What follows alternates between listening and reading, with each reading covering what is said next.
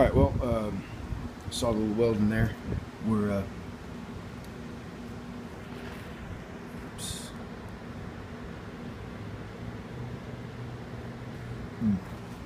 And we got this. It's too big to fit. You know, this is 2.5 and that's 3-inch. So I welded some little spacers on there.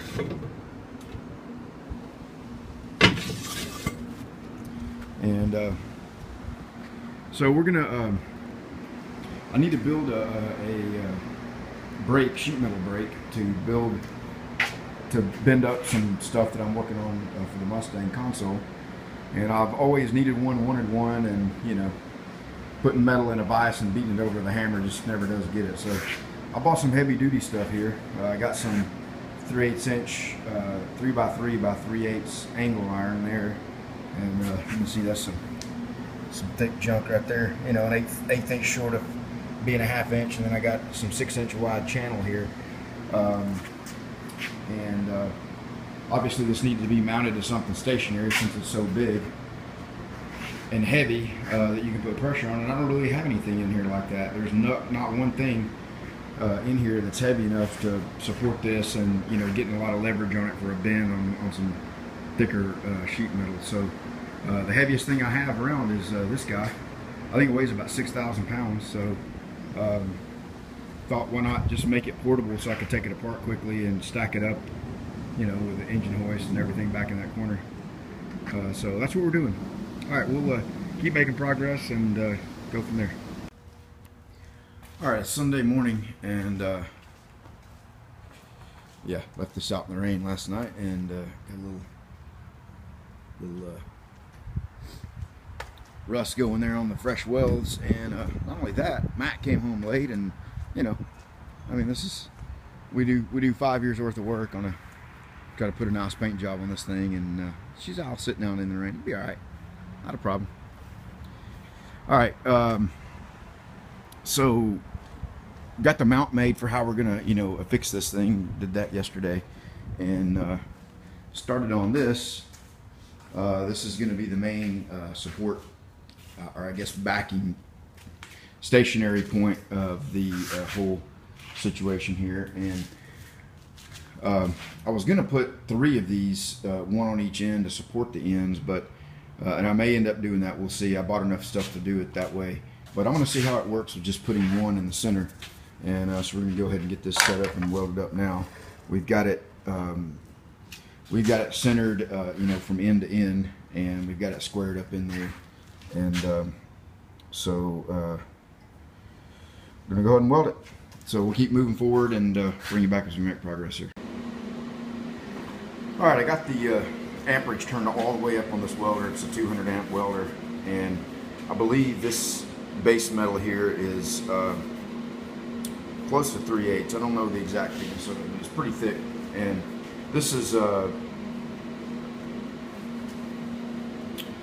the square tubing is just an 1/8 wall, so it's not overly thick. But I'm going to try to blast a fusion tack with no filler rod on the corners of this thing, and see how well, you know, it works doing it that way. So thought I'd set the camera up close. Probably won't be able to see much about what's going on, but you'll get the idea.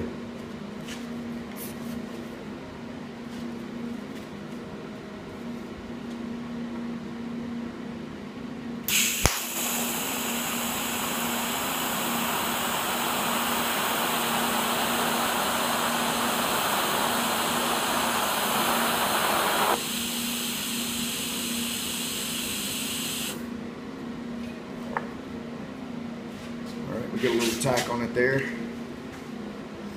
Let's see if I can scoot you here without messing stuff up.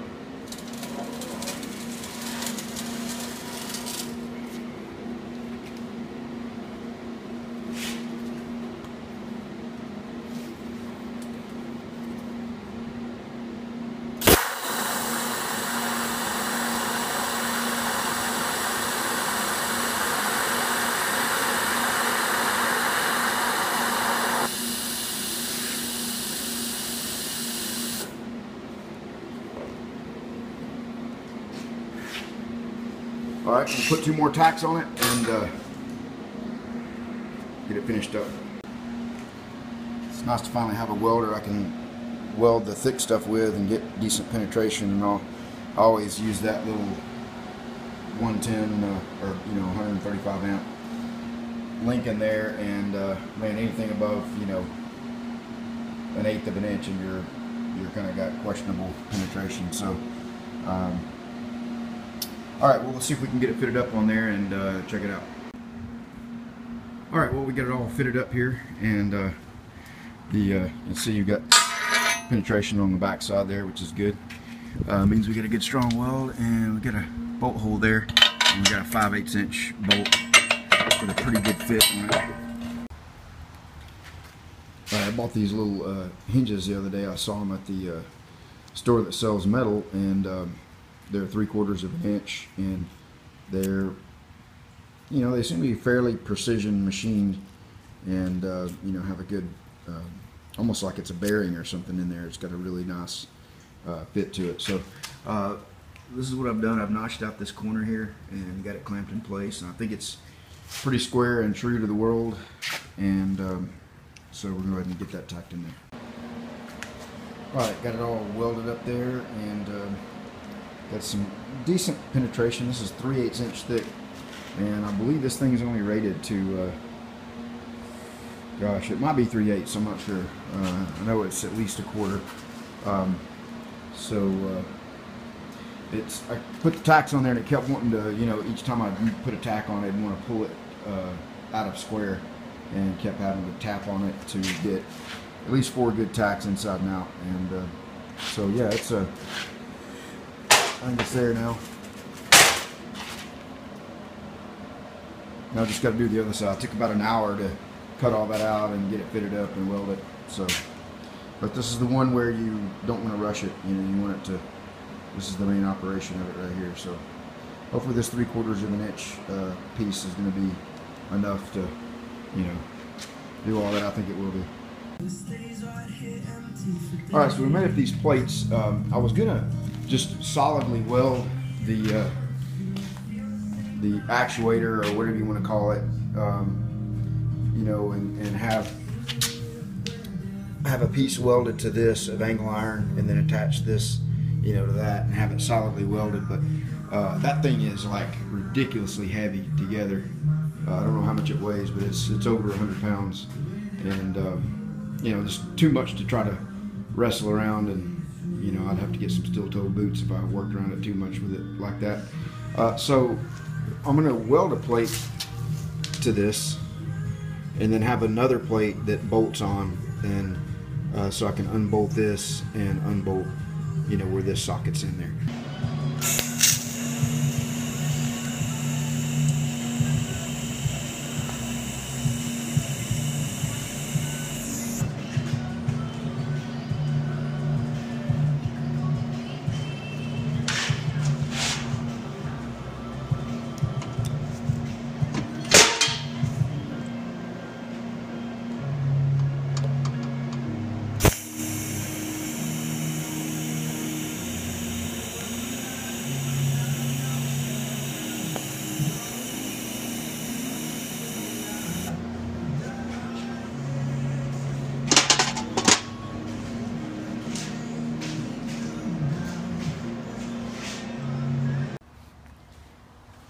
Alright, well, we're continuing to make some progress here, and got kind of a first mock-up of it.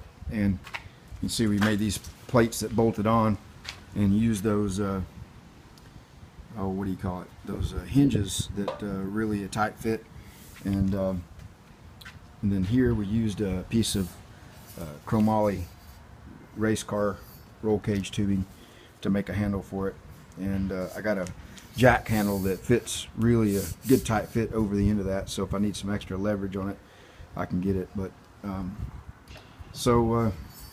seems to operate really tight, and really smooth, no deflection in it. And I think this hinge setup was, a better way to go than some of the other type. All right, well, you saw us welding those aluminum spacers, and that's what we're welding them for, is to create this little spring action here, so that the press part of the brake will be raised up, and have a gap under it, so you can slide metal up and under it easily without, having to always lift it up, because it's pretty dang heavy. I got to already get that end down, so just tighten this down on it. That's some thin, well, it's not real thin. It's 080 or 090 thick. It's more than a 1/16 less than an 1/8. So you can see it tightening down right there. Alright, so give it a good snug. Snug this one down.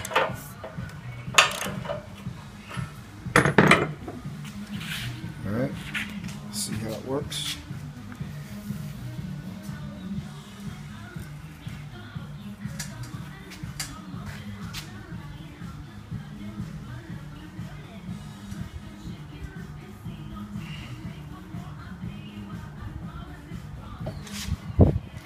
More to get it spring back.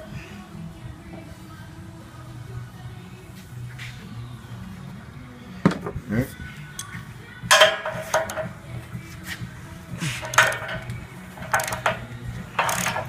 Sorry about the shaky cam there.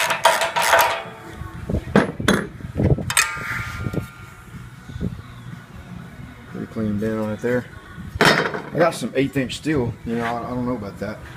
I don't know if this would be too much or just what. We can give it a try.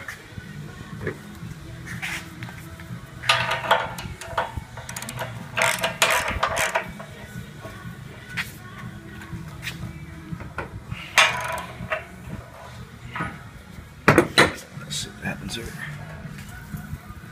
Oh yeah.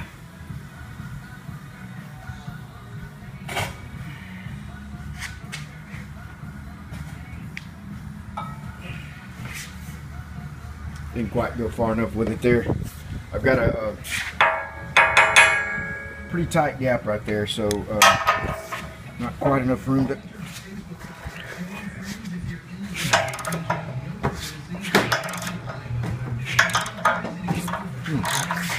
Tighten that up tight.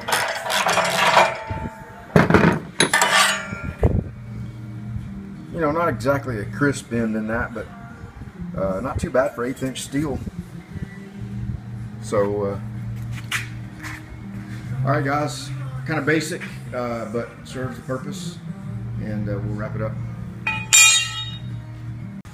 was just going to show this too, a lot of the, I don't know if you can see that one or not, kind of the backlit a little bit. These welds are a little undercut, and just watching some videos on that, I should have came back and put 2 passes on that. Both really thick material, 3/8 and 3/4, and what I did on that was undercut also. And on this one, I just, for grins, I came back and ran a second pass on it with silicon bronze, and I don't know, it kind of gives it a cool look. So I'll probably go back and run another pass over that one just to make it match, but maybe not.